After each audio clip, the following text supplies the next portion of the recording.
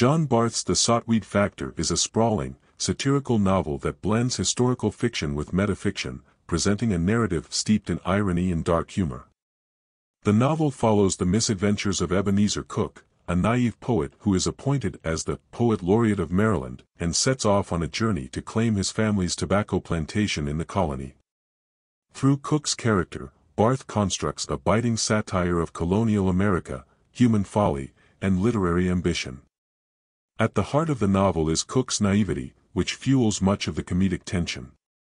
He is an idealistic young man who clings to his sense of virtue and honor, even as he stumbles through a world of corruption, deception, and violence.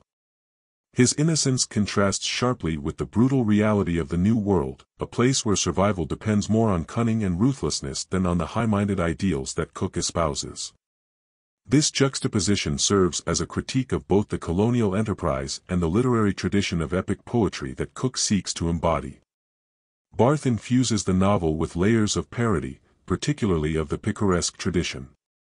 Cooke's adventures echo the episodic structure of earlier works like Don Quixote, but Barth's approach is more self-aware, constantly reminding the reader of the constructed nature of the narrative. The novel frequently breaks the fourth wall, with characters commenting on their roles within the story or the absurdity of their situations.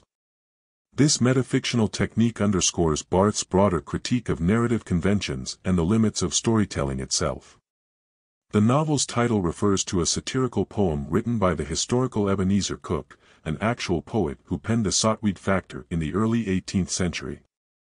Barth reimagines this figure, transforming him into a fictional character whose attempts to write the great American epic are repeatedly thwarted by the chaotic events that unfold around him. This reworking of historical material is emblematic of Barth's postmodern approach, blurring the lines between history and fiction, truth and fabrication. In doing so, Barth questions the reliability of historical narratives and the myths that undergird national identity. The New World setting serves as a microcosm for Barth's exploration of human nature and society. Maryland, in the novel, is a place of lawlessness, where pirates, thieves, and opportunists thrive. Barth presents colonial America as a place of moral ambiguity, where traditional values like honor, loyalty, and justice are constantly undermined. The colonial enterprise, with its promise of wealth and prosperity, is exposed as a farce, built on exploitation and violence. Cooke's idealism is repeatedly challenged by the harsh realities of this world, forcing him to confront his own complicity in a system he naively thought he could navigate with integrity. The novel also engages with questions of identity and the self. Cooke's journey is not just a physical one but a psychological and existential one as well. As he grapples with the various identities imposed upon him, poet, heir, lover, colonial subject, he is forced to confront the fluidity of identity itself. Barth plays with the notion that the self is a construct, shaped by narrative and circumstance, rather than a fixed, immutable essence. Cooke's evolution over the course of the novel reflects this idea, as he moves from innocence to experience, from certainty to doubt. Barth's prose is dense and often labyrinthine, filled with wordplay, allusions, and digressions. This style mirrors the novel's thematic concerns with the complexity of language and narrative.